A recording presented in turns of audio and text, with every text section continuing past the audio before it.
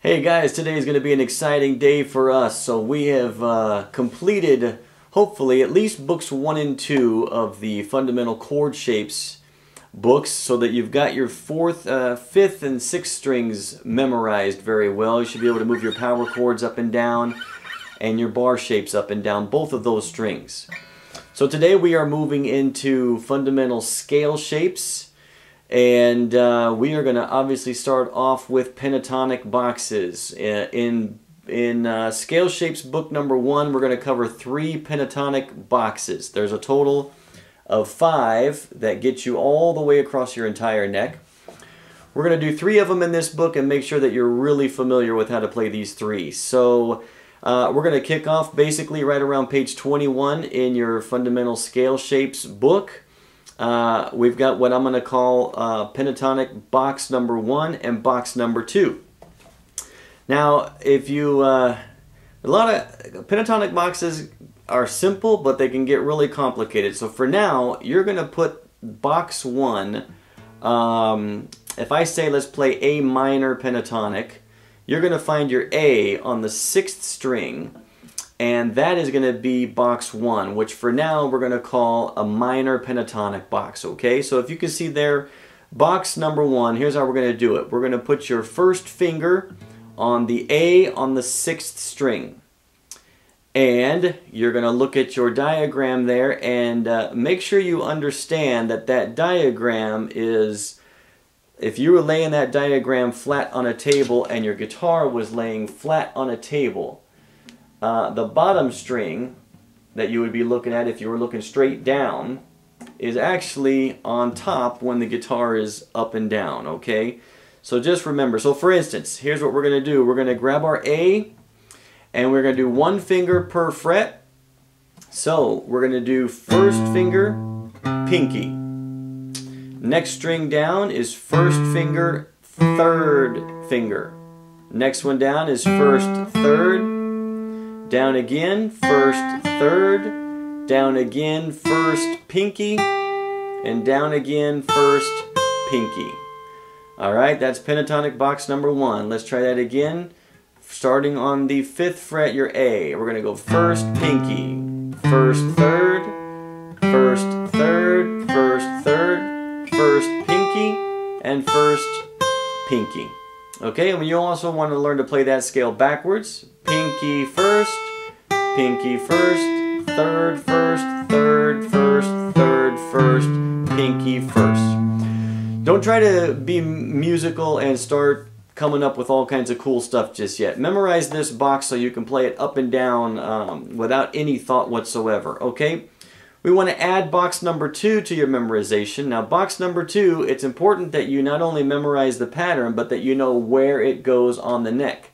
Box number 2, you're always going to play in relation to box number 1. So, the trick here is the first note on box number 2 is always going to be where your pinky is from box number 1.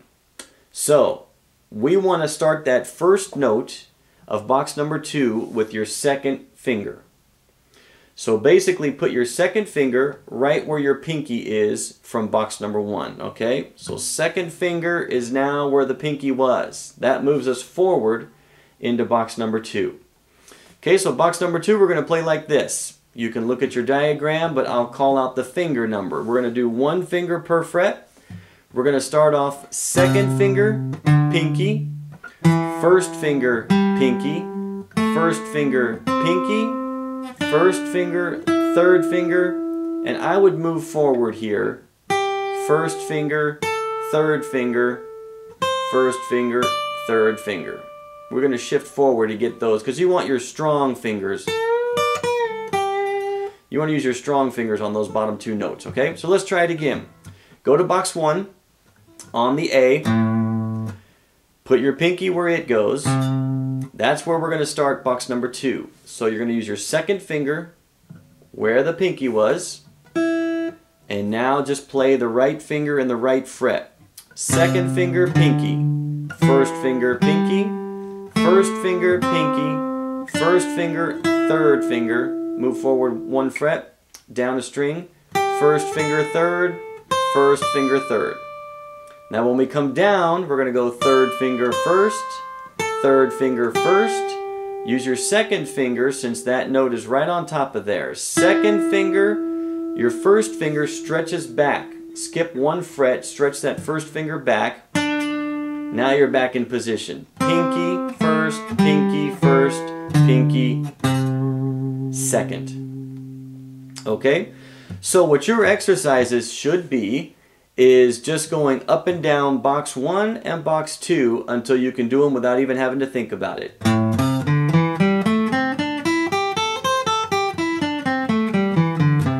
Box 1, you move forward to find box number 2. Second finger starts where the pinky is.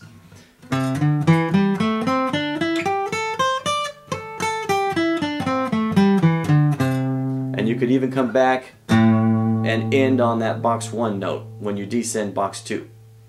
Alright, that's it. You are going to practice both of those until you've got them down, and right now they're just skeletons. There's no meat or muscles or any cool looking stuff to make it sound nice. Right now they're just skeletons. Learn them up and down. Here's what I'm going to do. For a few minutes I'm going to play some chords, and I'm going to have you play these scales on top of the chords that I'm playing. So let's do this. You're just going to go up box 1, back down box 1, move forward, find box 2, up box 2, back down box 2, and maybe come back and end on that box 1 note. So I'm going to strum some chords. Don't worry about what I'm strumming. You are going to start off on the A on the 6th string, and you're going to play box 1 straight up and down a couple times, move forward, play box 2 up and down. Okay? So here we go. You're starting on the A and you're going to play box 1 up and down. Go ahead anytime.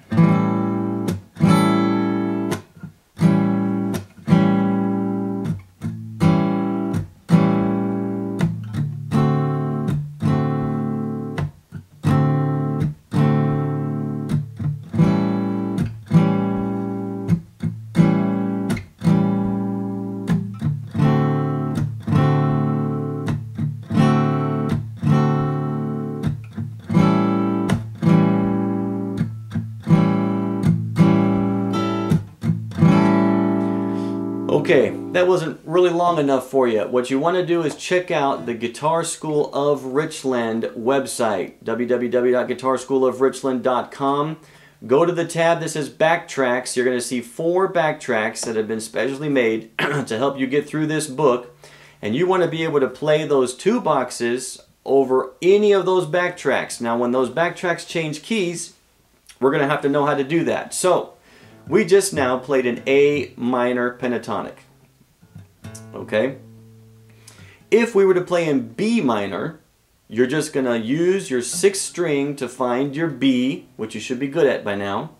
And now that's B minor. And you're just going to play your pentatonic boxes right there. So, you would move up to the B, play your pentatonic right there, back down. To find box 2, put your 2nd finger where your pinky is and play that one. Up and down. Okay, if I said we were in D minor, you're going to find the D on the 6th string. E, F, G, A, B, C, D.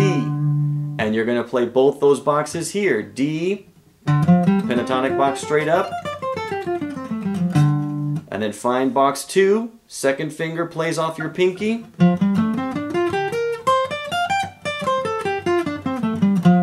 Okay, for some weird reason I said we were going to play in G minor. You would find the G on the 6th string, E, F, G. And you're going to play your pentatonic boxes right there. Box 1, right on top of the G. And box 2 would be 2nd finger where your pinky is. Sorry. Wrong note in there. Okay, guys? Okay, that's about all we have time for. The main premise of this section is to memorize the 2 boxes in relationship to each other and hopefully be able to move them to whatever key we're playing over. It's going to be extremely boring if you practice them without any backtracks. So go to that website. There's 4 backtracks. One of them is in A minor, which means you start on the A. One of the backtracks is in B minor, which means you start on the B. One of them is in D minor, so you start your scales on the D. The other one is in E minor. And when you're in E minor, you could play the pentatonic boxes down here open. That's going to be a little confusing right now, so if you can, just go to your 12th fret. That's an E also. Go to your 12th fret and play box 1 there. Find your pinky note, put your second finger on top of that pinky, if you can make it that high. Play your box there, okay? Alright, I'll see you back real soon.